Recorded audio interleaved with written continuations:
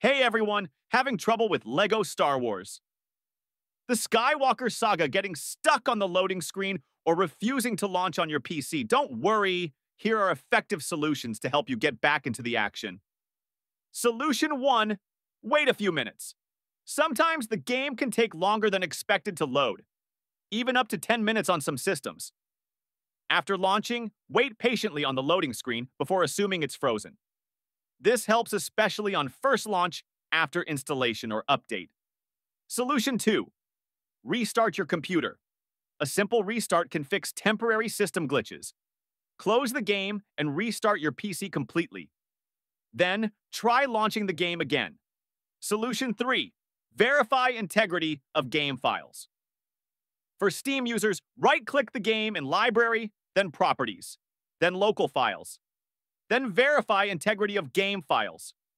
For Epic Games, click the three dots next to the game, then Manage, then Verify. This process repairs any missing or corrupted files that could cause launch problems. Solution 4. Update your graphics drivers. Outdated or corrupted GPU drivers can block the game from launching. Visit the official website of NVIDIA, AMD, or Intel and install the latest drivers. Restart your PC after installation and then launch the game. Solution 5. Disable overlay apps.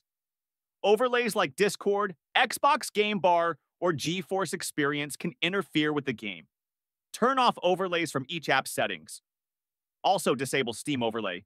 Steam, then Settings, then In-Game, then Uncheck. Enable the Steam overlay. Solution 6. Close. Unnecessary background tasks. Press Ctrl plus Shift, plus ESC to open Task Manager. End tasks consuming a lot of CPU or RAM, especially third-party launchers or monitoring software. Then try launching the game with fewer background processes. Solution 7. Increase virtual memory. Paging file, press Windows plus S and type Advanced System Settings. Under Performance, then Settings, then Advanced, then Virtual Memory, then Change. Set a custom size. Recommended is 1.5 to 3 times your physical RAM. Restart your PC and try launching the game again. And that's it. Try these solutions one by one, and you should be able to fix the black screen or infinite loading issue in LEGO Star Wars, The Skywalker Saga. If this helped, make sure to like, comment, and subscribe for more quick tech guides. Let me know in the comments which solution worked for you, and may the Force be with you.